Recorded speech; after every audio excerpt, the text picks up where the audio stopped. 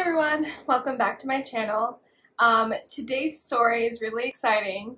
It's actually dedicated to a friend of mine who joined the army recently. So, you know, whenever she sees this, good luck, and this story is for you.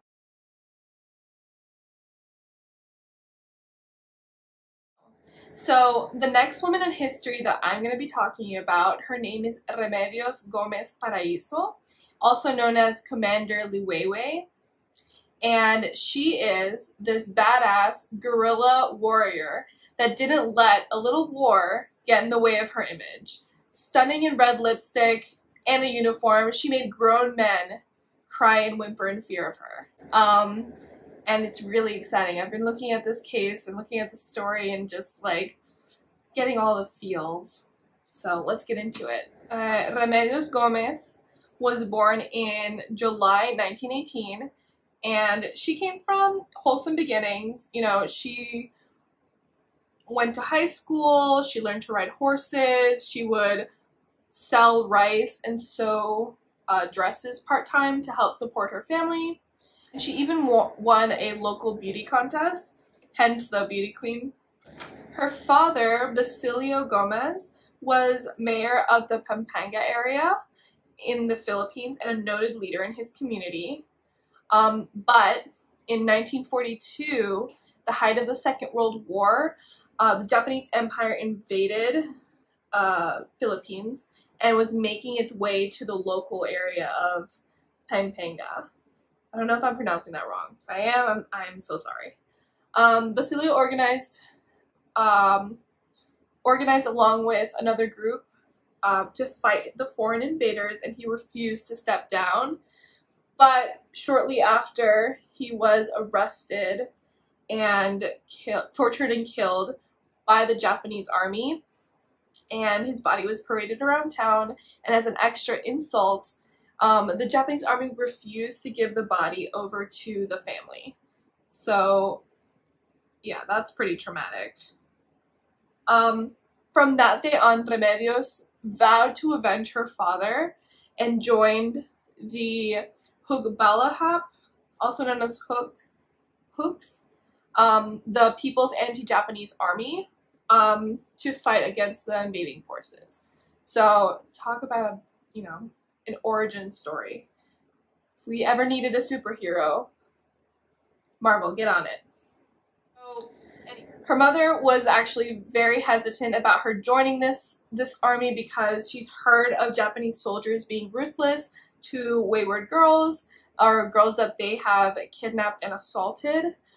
She was very worried about her daughter falling into their hands, so her brother Oscar joined with her. Said, okay, you won't do this alone, I'll join with you.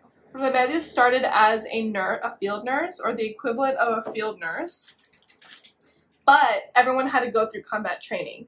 So she quickly proved herself to be a competent soldier and rose in the ranks, gaining the nickname Kumander Liwayway, which translates to Commander Dawn. And so the Japanese was gaining ground, and the Hooks were outnumbered,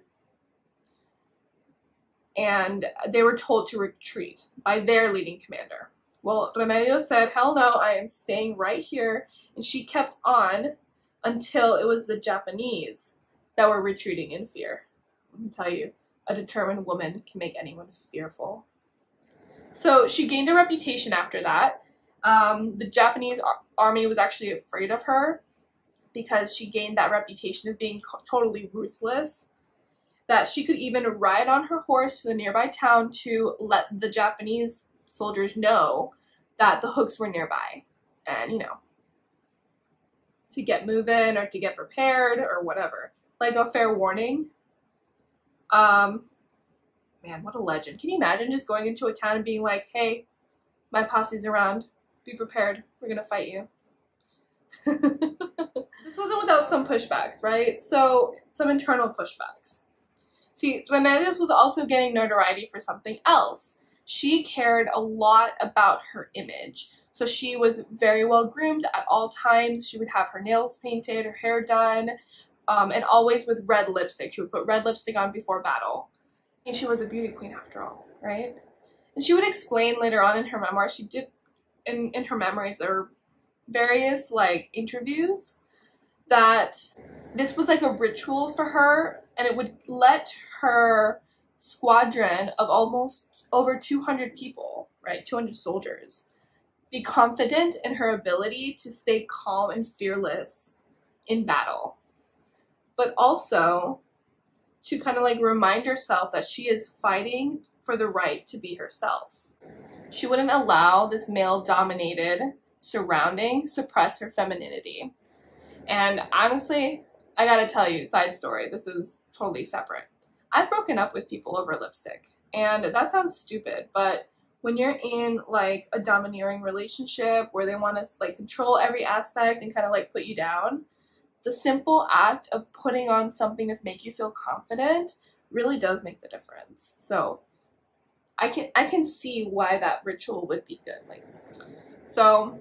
Like I said, this wasn't all that popular internally. Some male soldier told her once that she was so pretty that all she had to do was lay down if the Japanese ever showed up.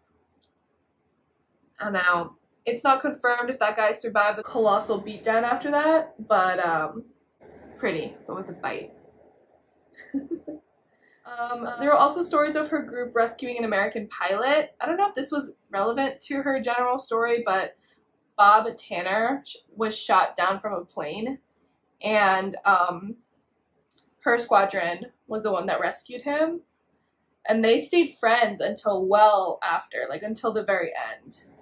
So, the Japanese army surrendered in 1945, and the Hooks were told to lay down their arms, later merging into the Socialist Party, the PKP.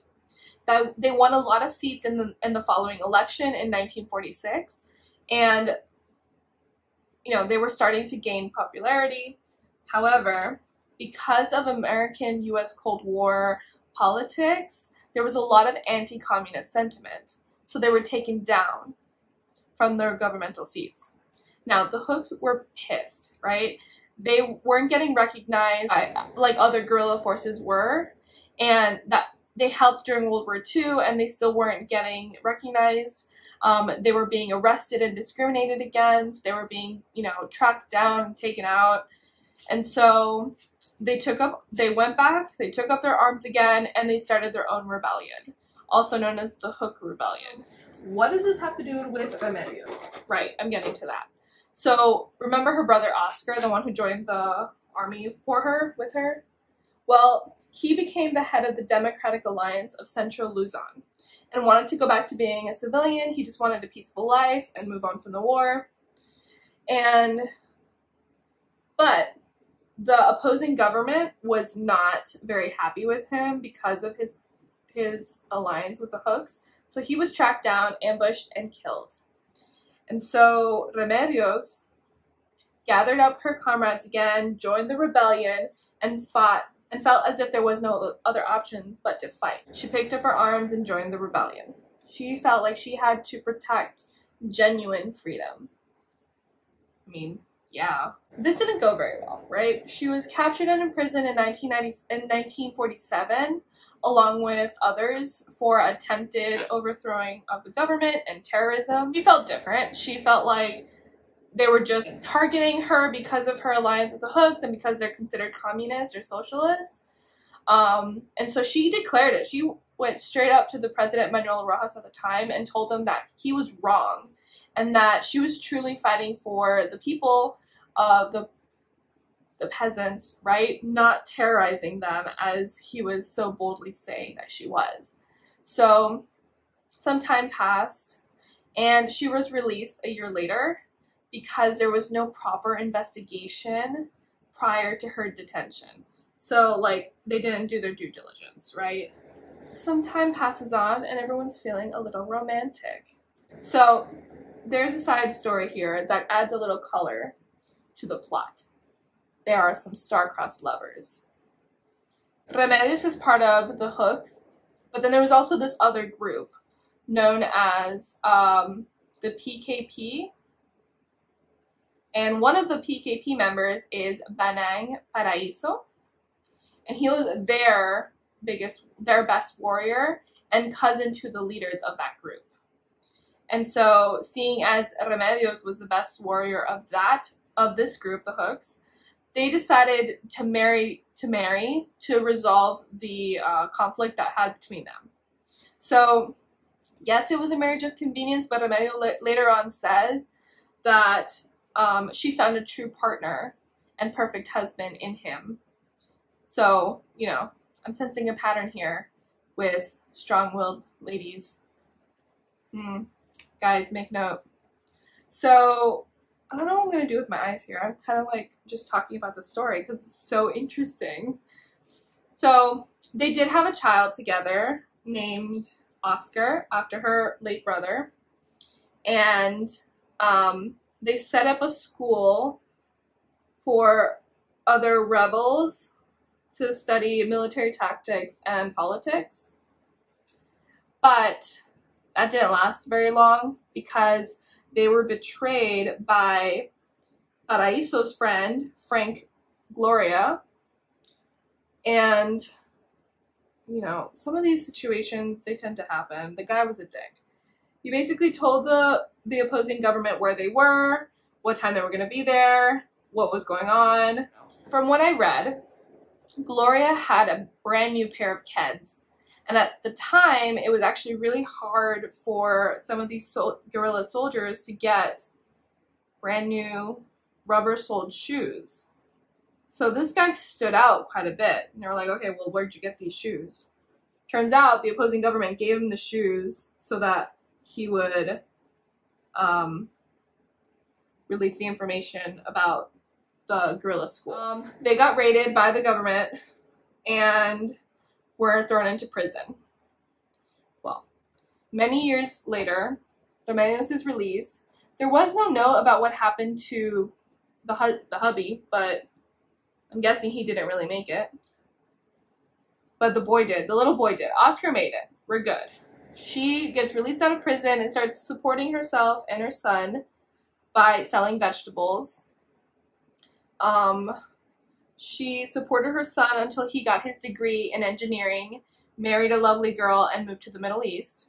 I'm not sure what he's doing now, but he had 2 little boys and left the 2 little boys with his mother. So the 2 grandchildren, I don't have their names here on file, but she raised them as her own. She told them stories about her time in the jungle, being a freedom fighter.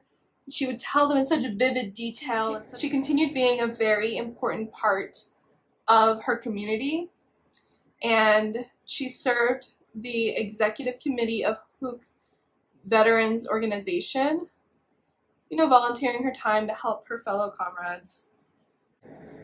She's been interviewed quite a bit, and she's become kind of a local hero with good reason.